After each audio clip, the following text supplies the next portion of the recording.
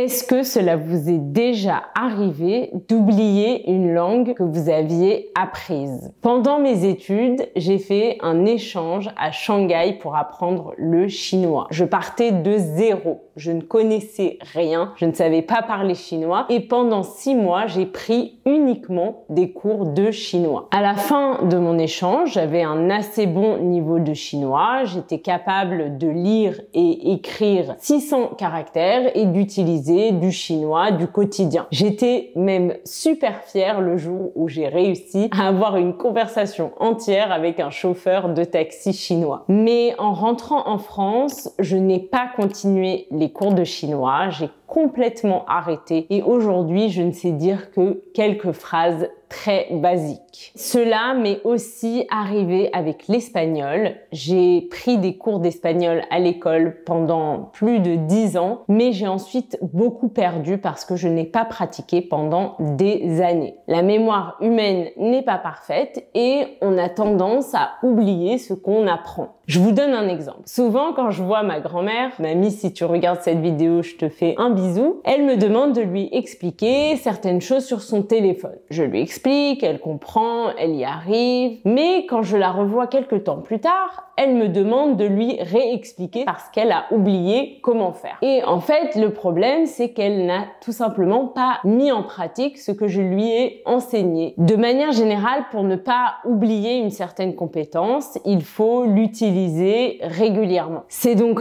pareil pour les langues, il faut pratiquer régulièrement pour ne pas oublier. Une des choses les plus importantes pour ne pas oublier son français, c'est de parler régulièrement. Et si vous n'avez personne avec qui parler, je vous recommande de prendre des cours de conversation sur Italki. Italki, je vous en parle tout le temps. C'est une plateforme qui vous permet de réserver des cours particuliers de langue avec des professeurs natifs. J'ai moi-même étudié l'espagnol et enseigné le français sur Italki et je suis super contente d'être aujourd'hui une ambassadrice Italki et de faire cette vidéo en collaboration avec eux. Sur Italki, c'est très simple. Vous choisissez un professeur grâce aux vidéos de présentation et aux commentaires des autres élèves. Vous avez des professeurs du monde entier pour tous les budgets. Ensuite, vous fixez votre première leçon et c'est parti. Ce qui est bien, c'est que ce n'est pas un abonnement, c'est donc sans engagement et vous payez au fur et à mesure des leçons. Italki organise en ce moment un concours qui vous permet de remporter jusqu'à 400 € de cours gratuits. Ce concours est ouvert à tous, aussi bien aux personnes qui utilisent déjà Italki qu'aux nouvelles personnes. Vous avez toutes les informations pour participer au concours dans le lien qui est en barre d'infos. Sur la page du concours, vous verrez un QR code pour télécharger l'application Italki.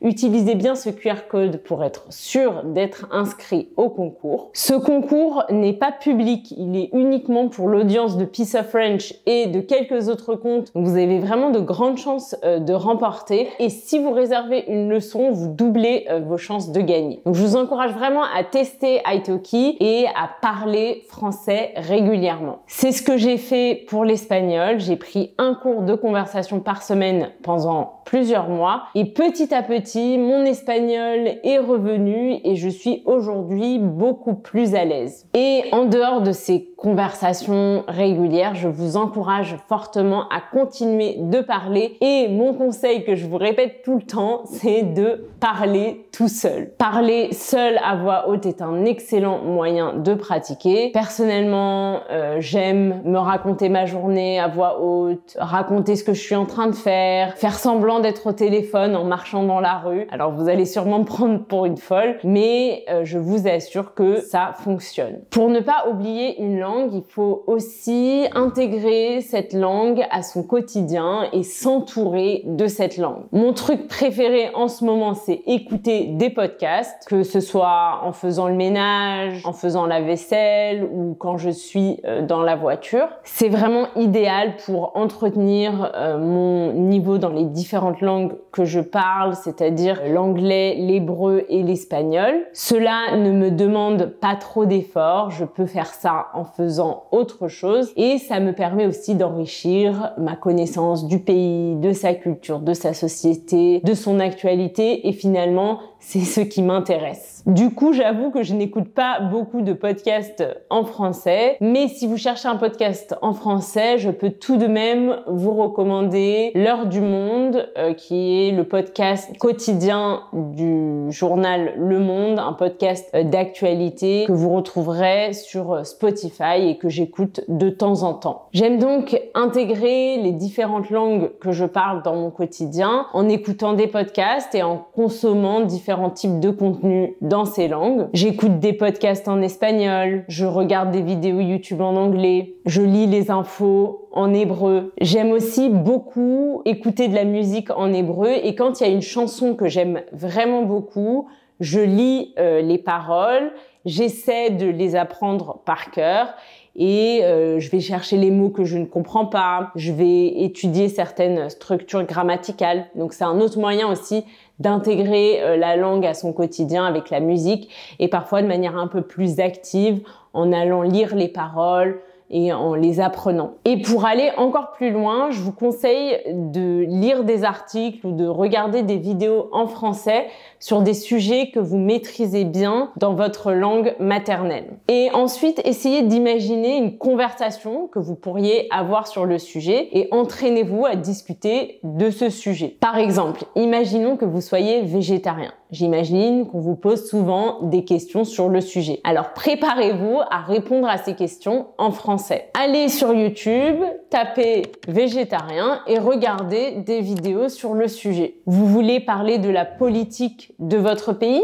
Allez sur un site comme Le Monde ou France Info TV et cherchez des articles sur le sujet pour vous préparer. Imaginez une conversation que vous pourriez avoir sur le sujet et n'hésitez pas à parler à voix haute. Et ensuite, vous pourrez aussi réutiliser cet article lors de votre prochain cours sur italki. Une autre question intéressante, c'est comment ne pas oublier le nouveau vocabulaire que vous venez d'apprendre. Quand on débute en français, on apprend des mots simples qu'on utilise tout le temps, donc c'est très facile de les retenir, c'est très facile de s'en souvenir. Par exemple, les mots manger et parler. Mais quand on progresse et quand on atteint un niveau intermédiaire, on rencontre des mots plus spécifiques, comme par exemple le mot chuchoter ou le mot avaler. Ce sont des mots plus spécifiques et comme on les utilise moins, on a plus de mal à les retenir. Alors, comment retenir ces nouveaux mots? Comment ne pas les oublier? Vous pouvez utiliser la technique de la répétition espacée. En anglais, on appelle ça spaced repetition. Cette méthode d'apprentissage part du constat que l'on oublie souvent ce que l'on a appris. Cependant, cet oubli est rarement total et si on apprend à nouveau, si on apprend encore une fois quelque chose qu'on a déjà appris, on va l'oublier moins vite. En fait, on se rend compte que si on révise une certaine notion, au moment où on est sur le point d'oublier cette notion, eh bien ensuite on aura de moins en moins souvent besoin de réviser la notion. Et il se passe la même chose pour les mots de vocabulaire. Au début, on est obligé de réviser très souvent les nouveaux mots de vocabulaire pour s'en rappeler. Et ensuite, on va pouvoir espacer les révisions dans le temps et on aura de moins en moins besoin de réviser ce nouveau mot pour s'en rappeler et puis finalement ce mot va être intégré à notre vocabulaire et on ne va plus l'oublier. Donc c'est le principe de la répétition espacée. Il existe de nombreux logiciels d'apprentissage qui sont basés sur la répétition espacée comme Anki ou Quizlet qui utilisent des flashcards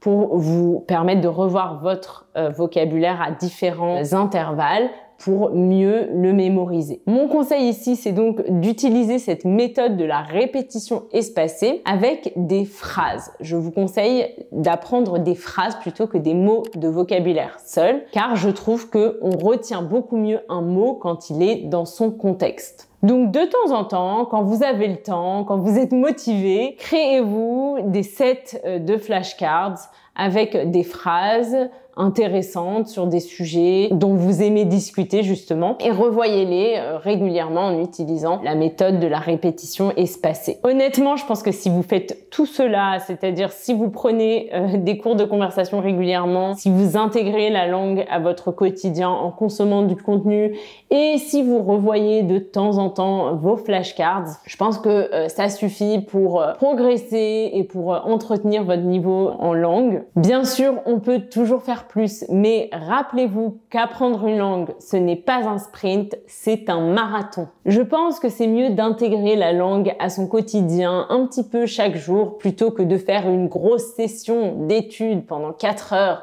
un jour et ensuite de ne rien faire pendant un mois. Le plus important, c'est de pratiquer régulièrement et d'intégrer la langue à son quotidien pour acquérir de nouvelles compétences dans la durée et ne pas les oublier. J'espère que cette vidéo vous a plu, qu'elle va vous aider. Dites-moi en commentaire quelles sont vos techniques pour ne pas oublier votre français. Encore un grand merci à Italki d'avoir sponsorisé cette vidéo. Je vous rappelle que vous retrouverez toutes les infos pour participer au concours dans la barre d'infos. Et je vous dis à très vite pour une nouvelle vidéo.